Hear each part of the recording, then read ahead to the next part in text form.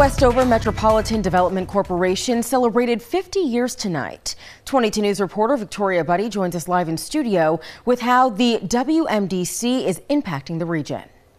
Ciara, Westover generates more than $2 billion annually for Western Massachusetts, and tonight, celebration marked a milestone for the corporation.